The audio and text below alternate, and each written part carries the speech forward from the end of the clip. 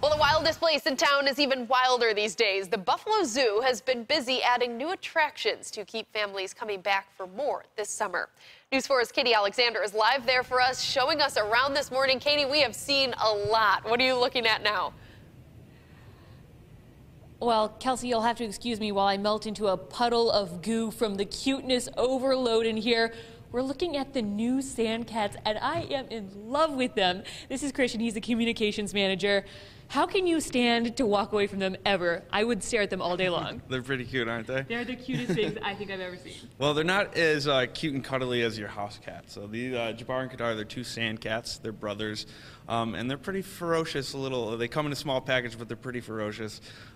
They can take down venomous snakes and things that they live in the desert. So they have to have some.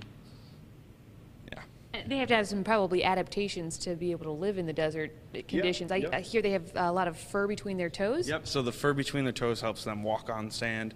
It also keeps them, so regulated body temperature when the hot of the day and the cold of the night in the desert. So they're very well adapted to living in the harsh climates. And how are they adapting to their new exhibit space here in the Eco Station? So they are settling in nice here. They've been with us for about 30 days now, and we just debuted them not too long ago. But you can see they're exploring their exhibit, they're having fun, they're playing in the sand, and the community is falling in love with them. Yep. I'm sorry you won't have a chance to see them because I'm sneaking them out in my purse. But if you get here really fast, you can see them for yourself. The zoo is open every day from 10 to 4. The grounds stay open until 5 o'clock for anyone who's already inside. And there is so much to see and so much to do. If you haven't been to the zoo in a while, you definitely should come out.